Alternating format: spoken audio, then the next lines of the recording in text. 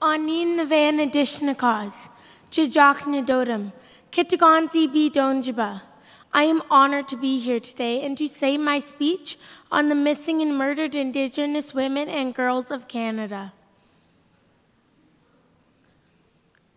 If I went missing, would you look for me?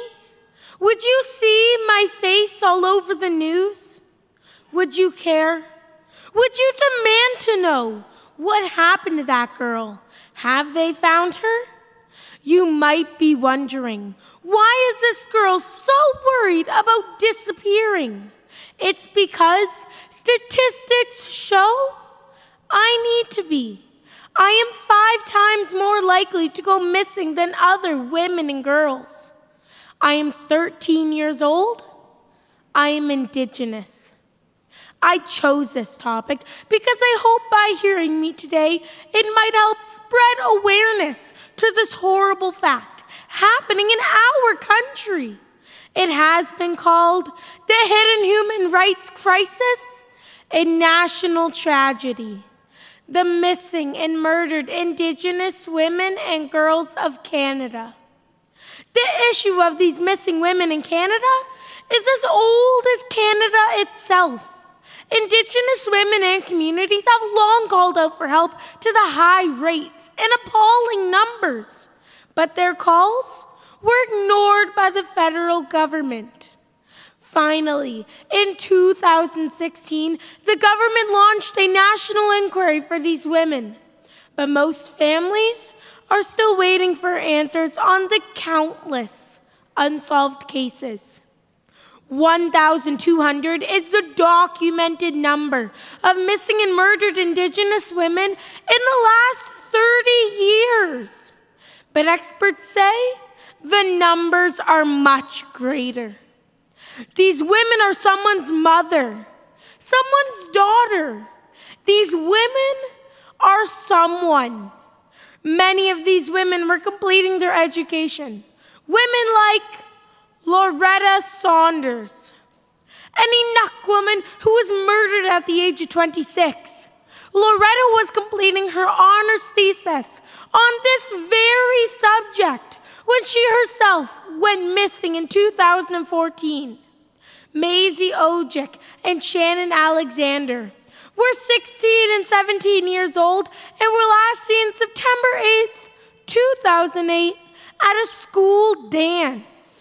Police called them runaways, but Maisie's mother said she would have called after seeing her family crying and looking for her. Tina Fontaine was 15 years old. Her body was pulled from the Red River in Winnipeg, where many other women were found. It was Tina Fontaine's case that made an impact, and people have begun to realize the truth of this hidden crisis and open their eyes. There are groups and organizations rising up to make a difference and find out why so many Indigenous women are victims of violence when they only make up 4% total number of women in Canada. Every year, we gather outside the courthouse to drum and sing and send prayers to heal the families who are suffering. Everyone is welcome to join and stand up for these women. But once a year is not enough. Dangerous stereotypes have allowed people to make excuses and not look or help these women and families properly. It is time to stand up and to stop this, to bring our voices together and not let this continue in our country. How do you stop a bully? You stand together and say, no, this is not okay. I believe we all have a place in the medicine wheel. We can all make a difference. There's a message being shared across social media. The author is unknown. I am a strong Anishinaabe woman. I am content. If there ever comes a time where I go for groceries and don't return, where I go to school or a friend's house and don't come home. No, I did not voluntarily leave my family. I am not out partying.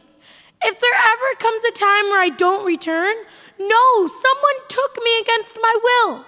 Don't make excuses as to why I might not have returned. Look for me, please. These women did not get the media coverage they deserved. They did not ask it to be taken. We need to stop victim blaming and stand together.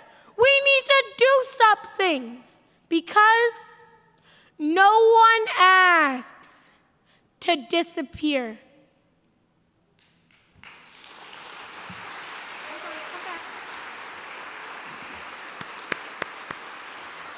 Definitely a powerful young woman whose voice is going to be heard for a very long time with that message. Thank you.